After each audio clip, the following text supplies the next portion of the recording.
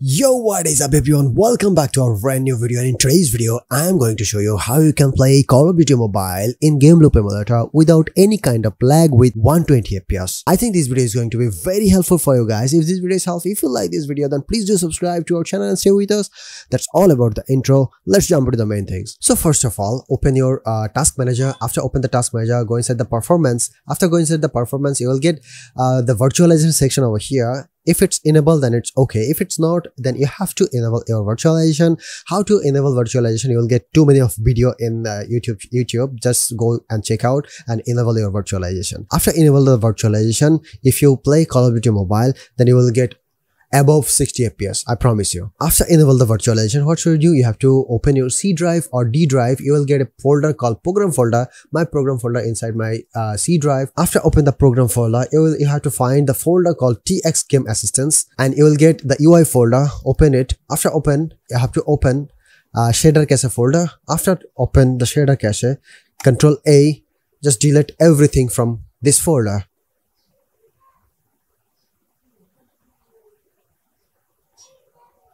So here you can see it's done. Everything is deleted, and the last one, it's deleted. Okay, everything is deleted from this folder. You don't need anything. Just close it. Remove this one. So after that, what should you do? Just open the Gameloop emulator. After open the Gameloop emulator, go inside the settings. After open the settings, go inside the engine.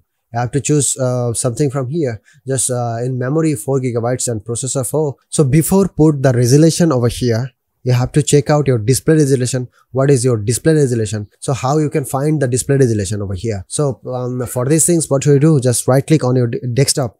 You will get, you have to go inside the display over here. After going inside the display, you will get the resolution, display resolution over here. If your display resolution like 1300 to 765, how you can put that 1300, just press on customize over here. Just put your value. That's it. So you have to put your display resolution over here. After put the display resolution, you have to go inside the model.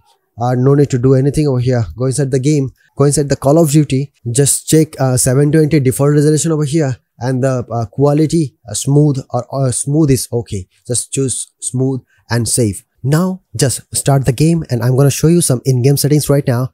And after that, you will get 120 FPS. So here you can see I just start the game, and now I'm going to show you some in-game settings for these things. Go inside the settings and audio and graphics. After going to the audio and graphics, you have to choose the ultra frame rate over here, ultra MP only. Just if you choose the ultra MP only over here, you will get the medium graphics. Medium is okay. It's a better graphics. And now what should you do? You have to choose the BR mode. It's dynamic over here. After choose the BR dynamic, just close the settings and close the game.